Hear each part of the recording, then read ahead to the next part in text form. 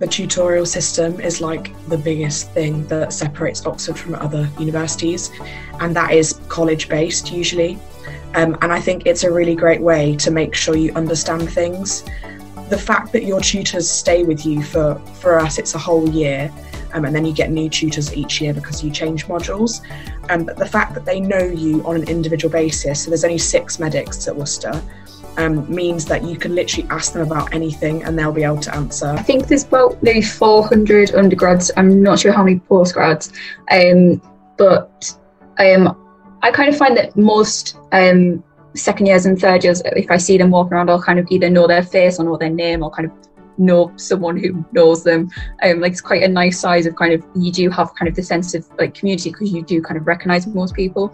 Try to not get put off by things like admission statistics or expectations of people around you, and just know that there are places at Oxford and you know you could deserve one of them, and so just give it your best go. And if you're kind of wondering about taking that leap or whether you'd fit it in, as long as you really do enjoy the subject that you're thinking of applying for and you're willing to put in the effort and work hard, then absolutely apply and just give it a go.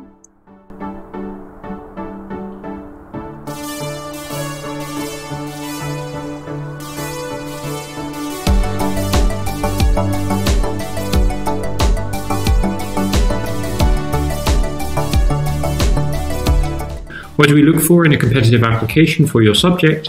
Well, what we're looking for is the ability to develop a talent for using physics and mathematics to create models for the world around you.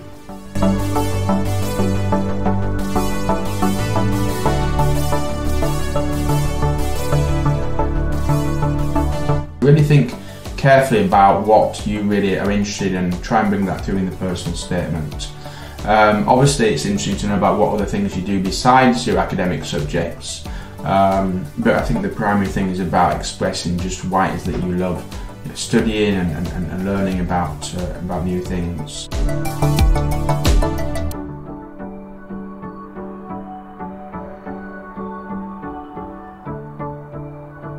The process for how you meet mathematics is essentially you go to some lectures, you meet the mathematics, you probably won't take it all in initially.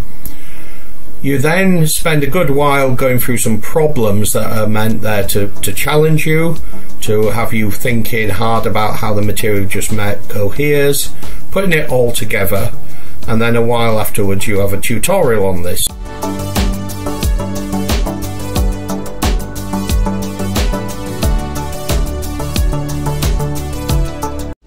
We're basically looking for students who have both a strong motivation to study physics and also a natural ability to do so.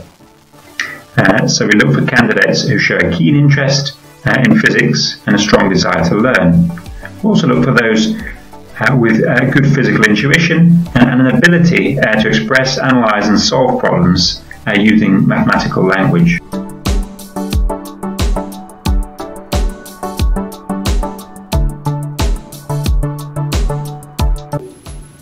What's really exciting, I think, about studying earth sciences here in Oxford is basically the broadness of the department. So we have a lot of different faculty covering research ranging all the way from fossils, from dinosaurs, to climate change, to oceanography, to things like deep planetary interior processes, such as the things that I'm doing, involving both experiments, involving computer modeling and field work.